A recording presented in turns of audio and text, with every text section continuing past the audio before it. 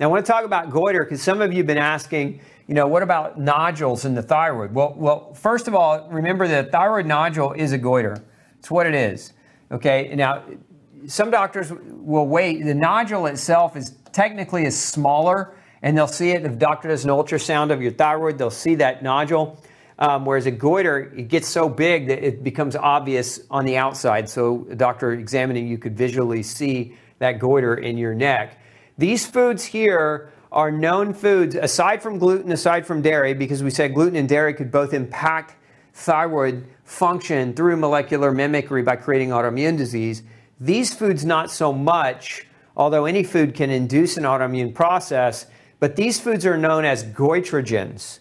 Okay, and so you can see if you are struggling with a thyroid nodule, okay, you've been diagnosed with a thyroid nodule, and these are staple foods in your diet in a very big way, you might want to reevaluate the quantities of these foods that you're eating, but also you might consider cooking them, because when you cook them, you reduce the goitrogenic potential of these foods. So some people will eat a lot of raw broccoli. The raw food movement really, in my experience anyway, when the raw food movement, this was a number of years ago, got really popular, my clinic was really inundated with raw foodies who were struggling with goiters and other kind of issues because they were eating too much of these and they had a lot of goitrogenic potential. So again, cooking them helps to reduce that. But again, these foods can all contribute to the formation of nodules through the chemicals that they contain, those goitrogenic compounds. All right, I promised you tonight that I would give you a comprehensive test list. So this is what you want to take to your doctor.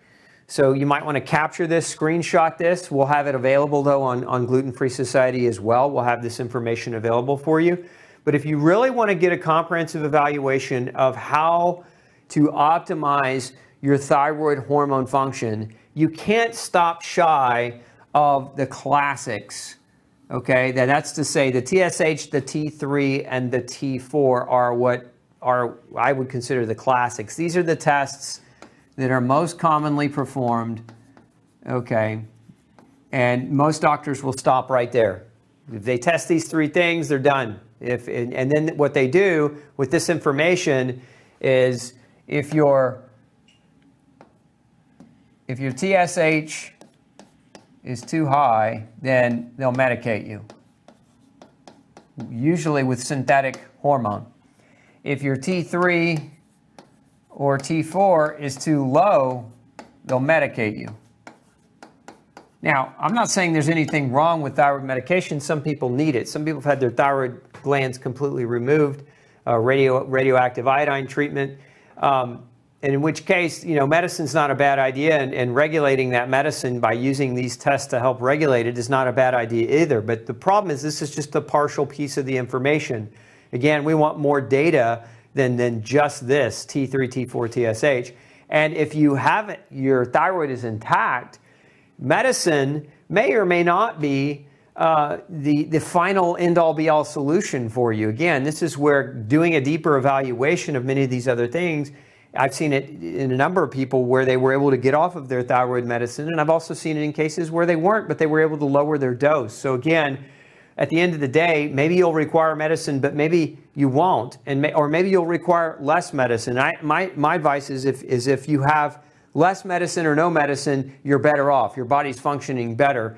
So it makes sense to look at these other things. Well, one of the things to look at is RT3. Reverse T3 is an isomer, stereometric isomer, or mirror image of T3. So it's like T3 looking at itself in the mirror, right? But the problem with reverse T3 is it's inactive. So if your reverse T3 values are really high, it's oftentimes a sign or a biochemical marker that your poor conversion to T3. So you're poorly converting T4 into active T3. So that reverse T3 can be very, very important to look at. Now the labs, what they've done over the past 3 to 4 years is they've expanded the reference range on this particular test. So if you're asking for a reverse T3, you got to keep in mind the new reference range is higher than like 24, I think it's 24.1. The old reference range was 20.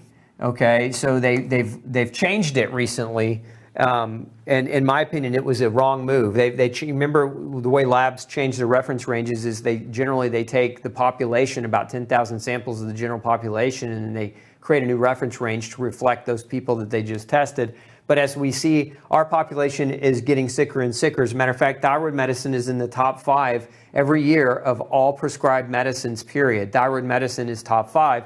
In some years, it's top 1, number 1. And so we've got an increasing number of incidents of thyroid disease in this country. So when you have an increasing incidence, you can't use the normal population where that increasing incidence is prevalent to make reference range changes. And that's my opinion in that. So you really, with reverse T3, you're looking for it to be less than or under 20.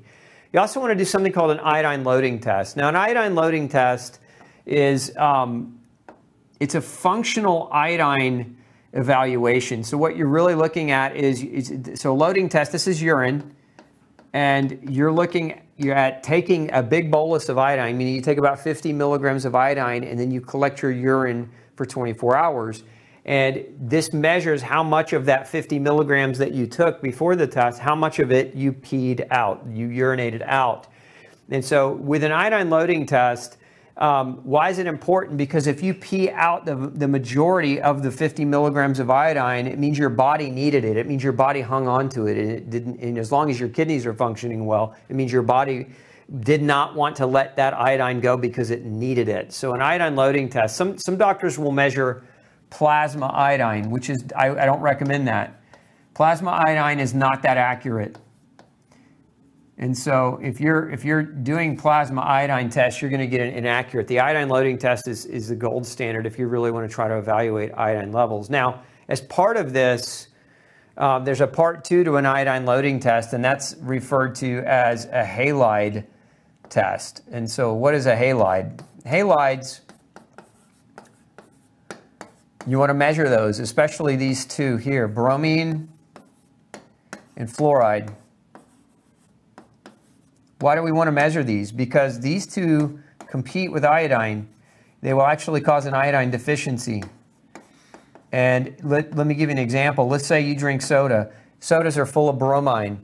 Okay, if you buy new clothes, they're sprayed with anti-flame retardants that contain bromine in them. So bromine can be something you get exposure to through your fabrics. It can be something you get exposure to through soft drinks. It also is commonly found in pesticides.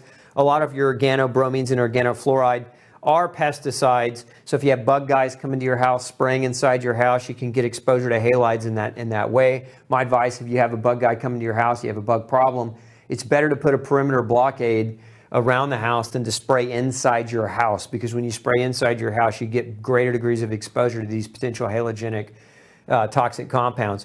Fluoride can be found in tea, even tea that is not, tea is not necessarily contaminated with fluoride. Tea is just really good at pulling fluoride out of the soil. So if you're a heavy tea drinker, 2-3 cups a day, you might be getting overexposed to fluoride.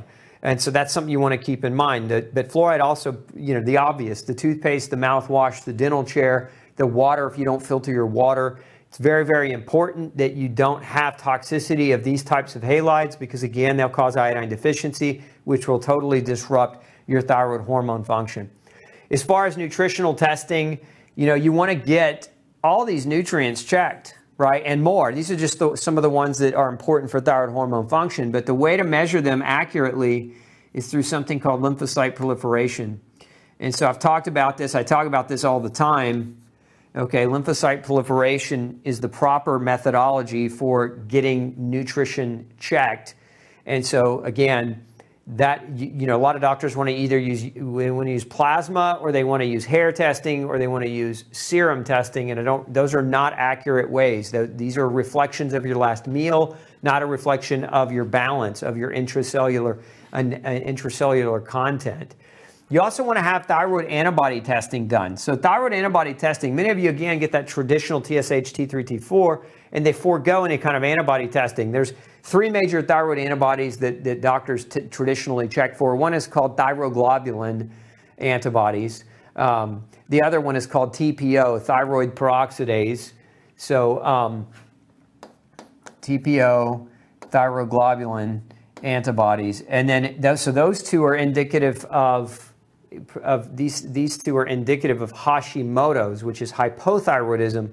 But there's also another type of antibody called thyroid stimulating antibodies, TSIs, and these are different. These are an indicator for Graves' disease, which is hyperthyroidism. And sometimes what happens with autoimmune thyroid is a person bounces back and forth between Hashimoto's and Graves. So maybe their original diagnosis was Graves, sometimes goes on, they get medicated, and then they develop Hashimoto's. And then when they get medicated for the Hashimoto's, they redevelop Graves. And so they kind of bounce back and forth. I've seen that be the case with a number of people. So again, those antibodies can be measured, and why it's important sometimes to measure those, because if you know you have autoimmune thyroid disease, then this next one becomes even more important, and that's gluten. Okay, the number one known researched factor involved, period, in all of research involved with autoimmune disease is gluten sensitivity. So gluten is the number one scientifically studied cause of autoimmune disease, of all forms of autoimmune disease. It doesn't matter what autoimmune disease you're talking about, whether it's thyroid autoimmune, or whether it's skin autoimmune, or whether it's liver autoimmune, or whether it's muscle autoimmune, gluten is something that needs to be checked for. But particularly, we're talking about thyroid tonight, so genetic screening for gluten sensitivity becomes very important. Then we also know that other food allergies can play a role. I mentioned goitrogens earlier, but other food allergies can also play a role in the development of thyroid disease. So it's important not just to stop at gluten, but to also look at responses, immune responses to other types of foods to determine how best to change your diet. And then chemicals. Look, there are a number of different chemicals that can create, they're chemicals that we know can disrupt your endocrine system. And remember, your thyroid gland is part of your endocrine system. Many of these chemicals affect the thyroid. Look, we just spent the last year in masks. You know, those medical masks that people have been wearing with the blue, and they're sprayed with Teflon. And inside that Teflon, you know what that primary chemical is? It's called a PFOA, a perfluoroalkyl substance.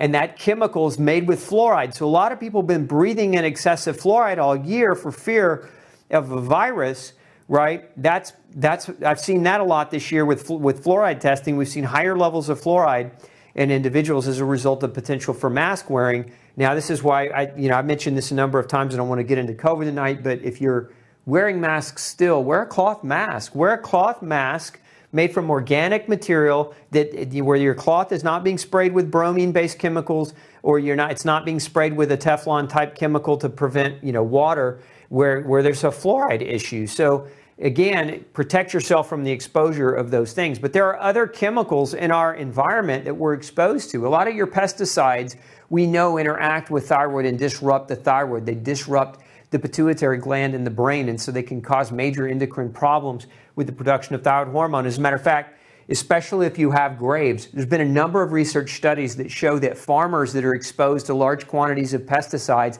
and their family members who also are exposed to the farmer who's got exposure to pesticides have higher incidence of Graves' disease as a result of the endocrine disruption properties of many of these pesticides and herbicides. So chemical immune response is important to measure. Heavy metal testing, because we know certain metals can disrupt thyroid hormone function. We know certain metals can disrupt the way that the body is recognizing hormones and the way hormone receptors work. We also know that mold and yeast overgrowth can be a major trigger for thyroid dysfunction. So checking for this is not a bad idea. Mycotoxin testing can be very helpful as well, because mold, sometimes the mold grows in you. That's what we call yeast, when the mold is growing inside of you. And sometimes the mold grows in your house, okay? And it's external. And if you have external mold exposure, it produces mycotoxins. These mycotoxins can be very disruptive of the kidney. They can be very disruptive of your muscle, of your liver tissue, which affects your conversion of thyroid hormone. And we also know that gut bacteria, I just showed you research on the gut microbiome and how that plays a role with the thyroid axis being very important. So these are things that can be measured. And if you're really trying to get to the root cause of why you have a problem, they should be measured. And if your doctor's not measuring them, my advice is to sit down and say, why aren't you measuring these things? And if they're not willing to have that conversation, it might be your cue to potentially have or find somebody else who's willing to do that type of testing. Hey, don't forget to check out the rest of the series right here. Make sure you hit subscribe below. And as always, thanks for tuning in.